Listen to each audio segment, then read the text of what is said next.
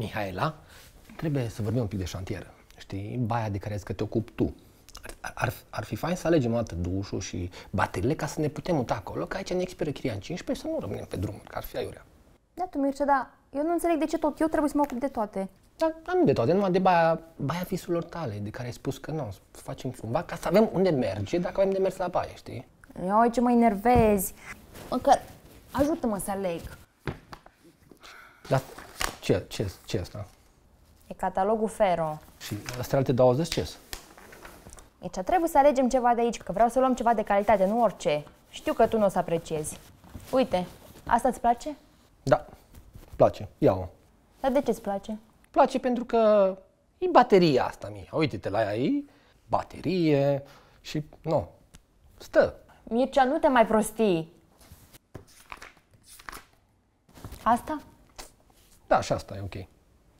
Deci dacă nu vrei să te uiți, măcar zi-mi, să nu mă enervezi. Nu, că eu vreau să mă uit, eu asta îmi doresc tot sufletul să stau cu tine la baterii, Miha. Eu de-aia cu tine, dar eu înțeleg ce proști care nu se uită la baterii în fiecare seară. Hai să le luăm toate catalogele. Și o, ce fain. Mircea, nu mai dormi, că trebuie să alegem. Ia uite, asta sau asta? Nu e aceeași. Eu cred că asta e mai bună. O luăm pe asta. Da, mi-e mult să am. Și acum, de ce am venit aici? Trebuie să intrăm la instalații sau de ce? Pentru baterii, Mircea. Bine, le-am comandat deja. Încă nu, că de-aia am venit aici să vedem dacă sunt și alte modele decât cele din catalog. Alte modele? Decât alea din catalogele multe care le-am parcurs într-o săptămână acasă? Mircea, termină. Alte modele nu există, Mihaela, alea sunt toate modele din lume. Păi nu, uite, de exemplu, asta eu zic că e lux.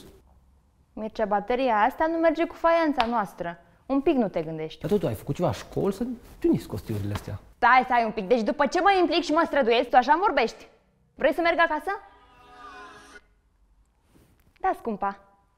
Da, bine, uite, alegem bateriile pentru baie. Bună ziua! Mă scuzați că mă implic, dar eu văd aici multe certuri și divorțuri, merg ceva ca un psiholog. Așa. E pentru prima dată când am amenajat ceva împreună, nu? Da, și? Știți, atunci când cumpărați ceva pentru casă, femeia trebuie să aibă ultimul cuvânt. Da, știu, de aia să-și aleagă ea baia, ce Da, vrea dar nu acolo. așa, nu așa. Asta trebuie să vă dați cu părerea, să fiți implicați, să veniți cu propuneri, știți? Am venit? Da. Ea o să vi le refuză pe toate. Dar este important să nu vă enervați, să fiți calm. Și abia când ea găsește ceva ce îi place, dumneavoastră să începeți să lăudați. Că vă place culoarea, că vă place materialul, că vă place textura și așa mai departe. Important este să aibă impresia că e alegerea ei. Da, pe haideți dumneavoastră să lăudați dacă e așa ușor. Trebuie să vă fie bine acasă. Haideți că puteți. Hai că sunt aici dacă aveți nevoie. Mihaela, ce zici de asta? Nu o simt. Da, de asta ce zici? Mi se pare interesantă. Dar tu ești orb. Nu vezi că e cu totul alt stil? Ai dreptate. Wow, Miha, ce tare îi! Așa e că e faină. Faină, e superbă, nu știu cum ai văzut-o. Tu ai ochii formați pentru asta. Trebuie să te faci designeriță. Acum că zici și tu, Mircea, chiar pe asta o simt. Deja o văd în baie. Da, deci cum e așa, nu știu, lucioasă și cromată, mi se pare că se potrivește la fix. Deci tu nu mai ai idei bune, e incredibil. Da. O luăm pe asta. Foarte bună alegere. Mulțumim frumos. La revedere. La revedere, o zi. Mulțumesc. Bravo.